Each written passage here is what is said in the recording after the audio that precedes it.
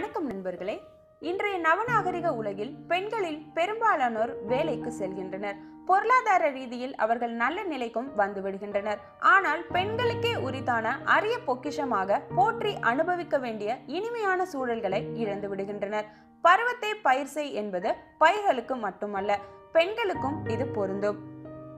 இள வயது பெண்கள் பொருளாதார ரீதியில் முன்னேறுவதற்காக தன்னுடைய திருமண வயதை தள்ளி போடுகின்றனர். அப்படியே 24 முதல் 26 வயதிற்குள் திருமணம் முடித்தாலும் நல்ல நிலைக்கு வந்த பின் குழந்தை பெற்றுக்கொள்ள வேண்டும் என நினைத்து பெரும்பாலானவர்கள் கருத்தடை சாதனங்களை பயன்படுத்துகின்றனர்.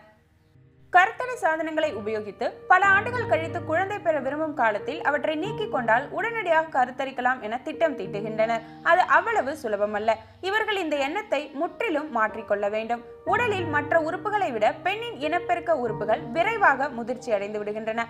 பெண்ணின் நடுத்தர வயதிலேயே மாதவிலக்கு முற்று பெறுவதால் கருத்தரிப்பதற்கான வாய்ப்பு இல்லாமலேயே போய்விடுகிறது. பெண்களின் வயதை பொறுத்து அவர்களது கருமுட்டைகளும் பாதிக்கப்படுகின்றன. உடல் ரீதியாக கருப்பை முதிர்ந்து கருத்தரிப்பதற்கான வாய்ப்பை குறைக்கிறது.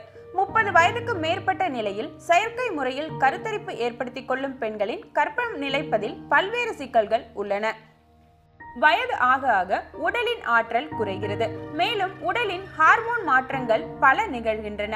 உயர் இரத்த அழுத்தம், கருப்பையில் கழலைகள், சினைப்பையின் செயல்திறன் குறைதல், நோய் எதிர்ப்பு திறன் குறைவு, உடல் பருமன், நீரிழிவு, இரத்த சோகை போன்ற பிரச்சனைகளை பெண்கள் சந்திக்க நேரிடுகிறது. இதில் பெரும் பங்கு வகிப்பது மாதவிலக்கு குறைபாடு.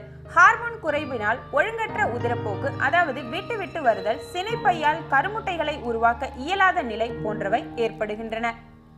கருத்தடை மாத்திரைகளை சாப்பிடுபவராக நீங்கள் இருந்தால் அவற்றை நிறுத்திய 3 மாதங்களுக்கு பிறகு கருத்தரிக்கும் வாய்ப்பை உண்டாக்கிக் கொள்வது நல்லது. ஏனெனில் இந்த 3 மாத இடைவெளியில் உடலில் உள்ள ஹார்மோன்களின் நிலை பழைய நிலைக்கு திரும்பிவிடும். உடலும் ஆரோக்கியமாக இருக்கும். மேலும் 30 வயதுக்கு மேல் கருத்தரிக்கும் பெண்களுக்கு கருச்சிதைவு அதிக அளவில் ஏற்படுகிறது என்று கண்டறியப்பட்டுள்ளது. சுற்றுச்சூழல், பயணம், மனநிலை போன்றவை இளம் வயதினரை விட வயது முதிர்ச்சி அடையும் நிலையில் அதிக பாதிப்பை ஏற்படுத்துவதால் கருச்சிதைவு தவிர்க்க இயலாததாகி விடுகின்றது.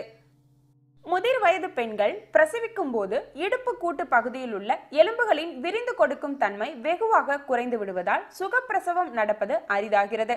இதனால் சிசேரியன் செய்ய வேண்டிய கட்டாயம் ஏற்படுகின்றது.